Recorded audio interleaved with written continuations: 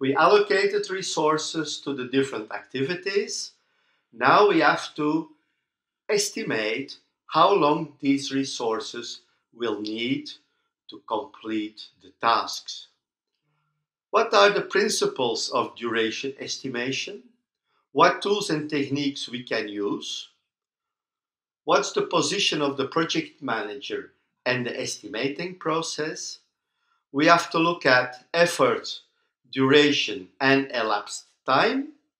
And we also have to identify what time people have available for working on activities.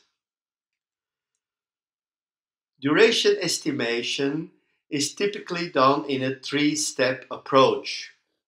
First, we determine the effort to complete a task or activity. From that, we identify the duration, and finally, we can determine the elapsed time.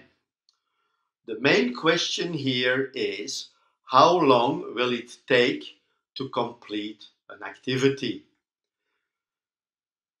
Is the duration depending on the number of resources allocated to the task or not?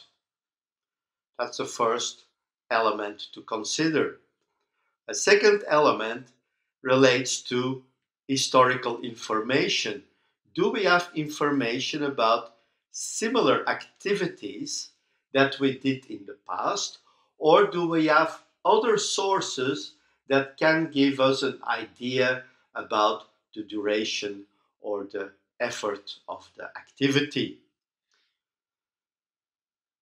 A point which is always confusing and open for discussion is the precision of the estimates. How exact will an estimate be? There is always some discussion, some interpretation. People tend to add extra security, so the duration estimates are longer. The activities take a longer time to complete.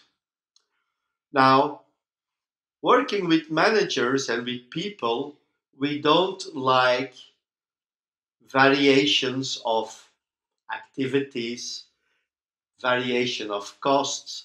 We want to have a clear estimate. This task will take 25 hours, and that's it.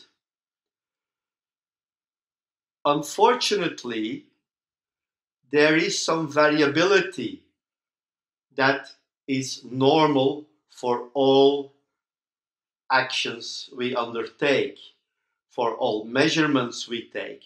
Variability is just a part of our everyday life. So we have to take it into account in a way that it's logical and understandable by all the stakeholders.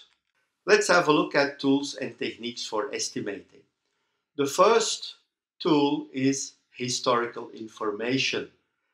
All the information, all the experiences we gather when doing projects are kept in the historical information. All estimates we did before can be found at the same place. PERT, Program Evaluation and Review Technique, or 3-point estimating, is a technique based on statistical principles where we find an estimated duration with a probability of 50% and a standard deviation. Both elements give us tools to calculate a probabilistic approach to duration estimating. The Delphi method is very popular, where you bring expert people together. Those people determine duration estimates and they compare their reasoning to see where main differences in estimating can be. Typically, after 3 sessions, an acceptable estimate for the duration is reached. We can look at analogies with similar activities.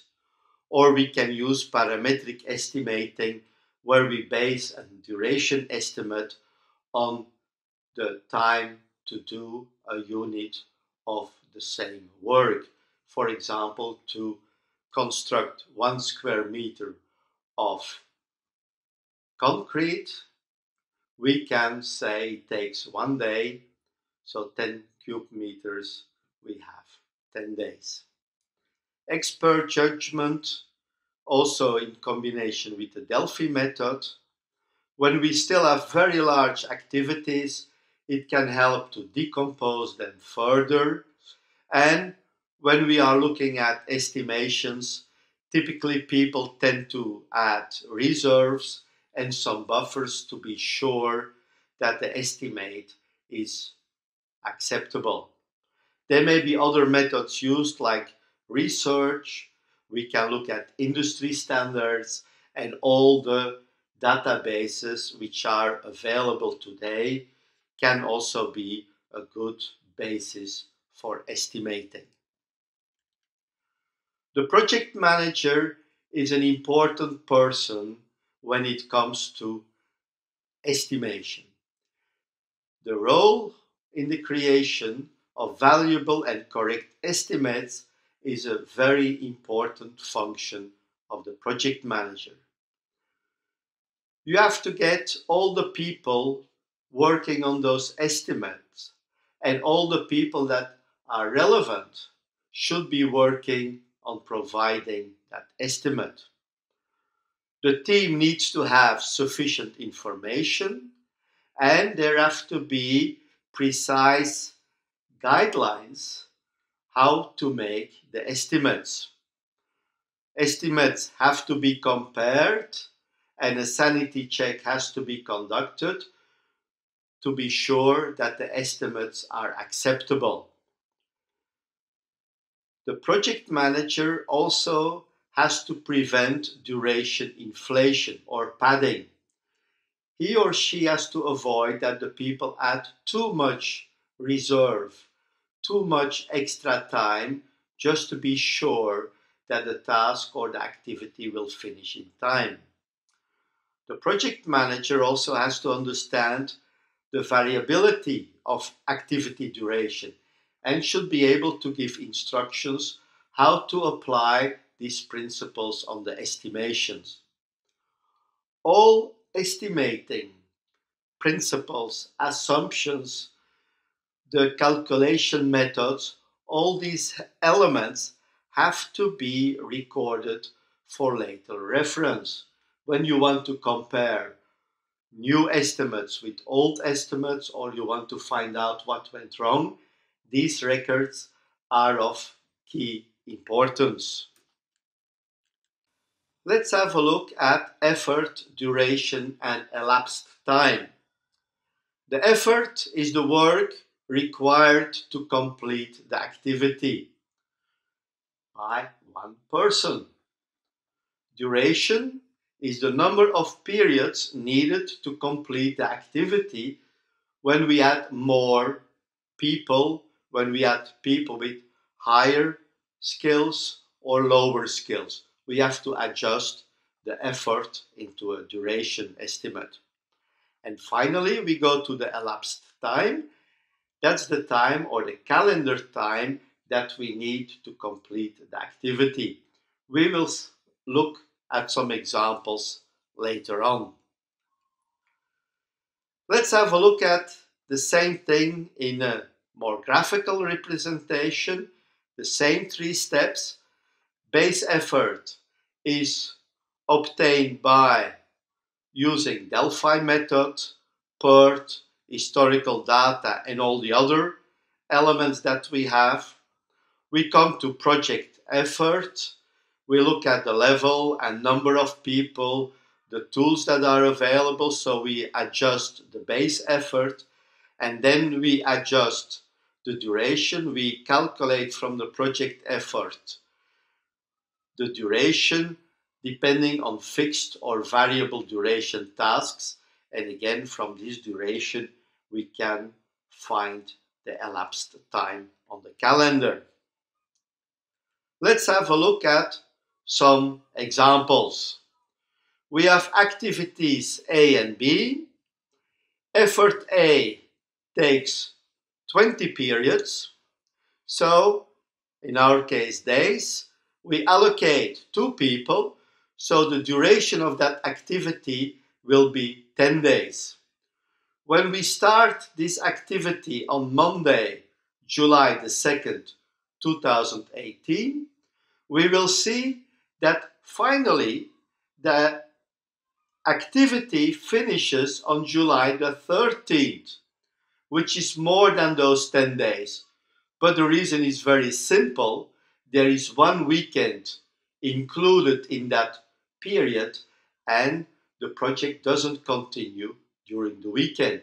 So the elapsed time is in fact longer than the 10 days. It will be 12 days instead of 10 days. The same for activity B, which is now 30 days effort. With 5 people, it gives a duration of 6 days. Again, Monday, July the 16th, we will see that the project will start on July the 23rd, which is again a Monday.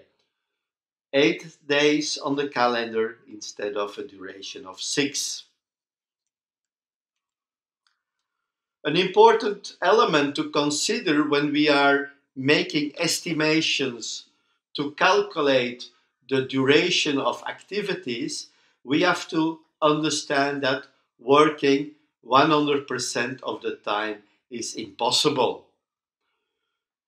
We know people get ill over the year. There are typically unplanned interruptions with a percentage of about 33, which means that you get a telephone call, your boss comes and asks something, you're interrupted in your work. These are unplanned interruptions. You cannot estimate them. You cannot really count with them. Statistics shows that it's about 33%. We can concentrate on a job for a limited time, typically 75%. That's the reason why when you go to class, you have a break, typically 10 minutes every hour or 15 minutes. Those interruptions are important to keep the people active. People may have holidays, meetings, trainings, and other elements that are going on that take them away from the project. Related to holidays, there may be country-specific rules and regulations, so you have to take these into account. Typically, a good estimate for the time that people are available to do the project work is about 50% of their time. So, we identify the people, we estimate their duration, and the time they are working on the activities. Now we have to do some more estimations in the next session. Keep on the good work and see you there soon.